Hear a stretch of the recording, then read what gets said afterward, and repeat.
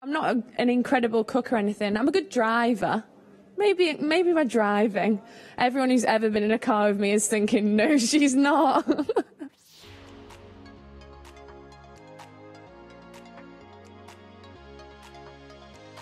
My first hero was Shaun Wright-Phillips because I just thought he was such an exciting player to watch, how he used to dribble past people and he was really fast, and I've always loved watching fast players.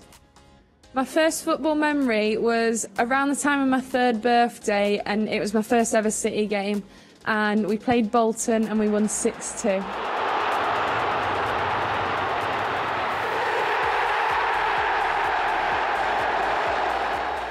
Always listen to the same 7 or 8 songs before every single match because they just get me in the mood to play. Prior to a game, there's quite a bit of Coldplay in there, so I like Viva La Vida, Charlie Brown, Speed of Sound. They're like good upbeat songs, along with The Greatest Showman. That's a favourite pre-game actually. Well, I never like to go back to the same place twice. That's something my mum instilled in me because there's just so many places to go to. You don't want to tie yourself down. But the best place I've ever been to was Costa Rica. I'd recommend it to anyone. It was incredible, especially if you like sloths, and I love sloths, and they were everywhere. And Paolo One-Chop, of course.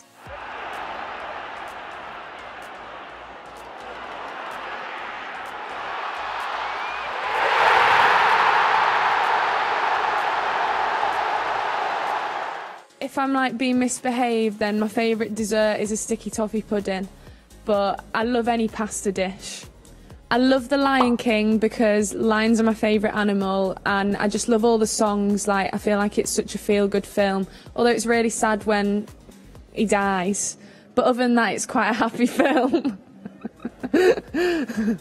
I'm not really a big TV watcher, which a lot of people think is quite strange. Favourite TV show of all time? I used to love Hole in the Wall when I was little. That's a good one.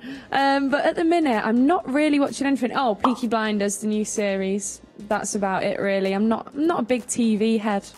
Gosh. This is really exposing my lack of talent. Well, I'm quite good in school. Like, I'm quite academic. Is that a skill? I'm good at doing my uni work. I don't know. I'm not an incredible cook or anything. I'm a good driver. Maybe by driving. Everyone who's ever been in a car with me is thinking, no, she's not. I would tell my younger self to just believe in yourself and enjoy every new experience that you have.